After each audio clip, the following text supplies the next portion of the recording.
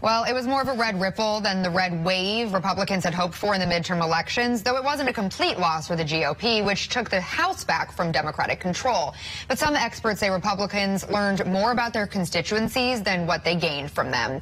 Joining us now to talk more about the midterm aftermath is Rachael Dean Wilson, head of external affairs for Alliance for Securing Democracy. Thank you so much for being here with us today. One of the biggest takeaways for Republicans is the signals from voters who widely rejected the more extreme candidates, those of which who denied the legitimacy of the 2020 election. So do you think this is a bit of a reckoning that'll help unify the party or potentially further divide it, given now former President Donald Trump announced he's running for re-election?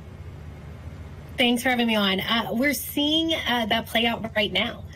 So what I took away from the midterm elections, where Democrats eked out control of the Senate and Republicans barely gained the majority in the House, we're still waiting on a few races there.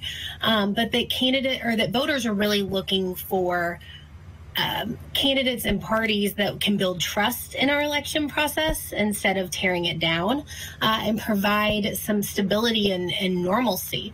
I think everyone in D.C. was pretty shocked by these results, particularly in the House, and that there are a lot of conversations happening in D.C. and hopefully around the country right now as far as what the path forward is for the Republican Party.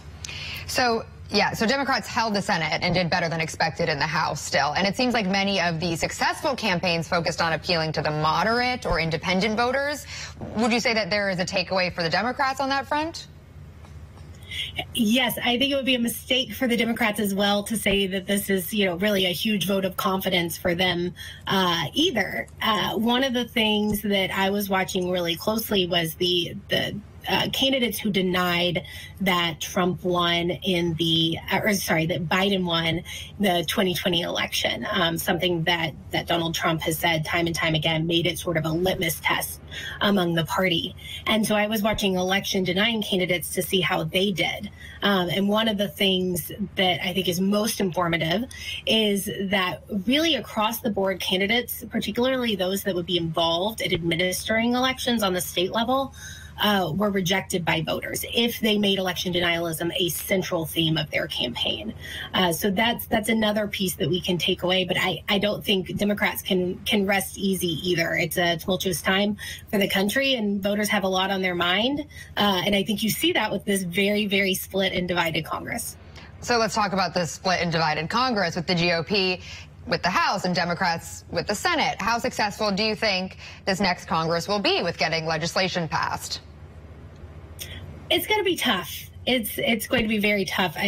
Even on the House side, if it is Speaker McCarthy, which we still have to wait and see, is going to have a tough time getting his conference on board with anything. The Freedom Caucus, the more conservative part of the House GOP, has already been very vocal that they're going to assert themselves in this slim majority, and so it's going to be hard for him to get the consensus he needs even within his own caucus. So then you turn to what is a Democratic-controlled Senate, and you expect those two to work together. I think that's going to be difficult. Let's hope that the baselines of funding the government, getting the defense authorization bill through, those types of legislative packages and that funding piece can really make it through. But I would not expect any landmark legislation from this Congress. Yeah. All right, Rachael Dean Wilson from the Alliance for Securing Democracy, thank you so much for being here on This Weekend for us. Really appreciate it.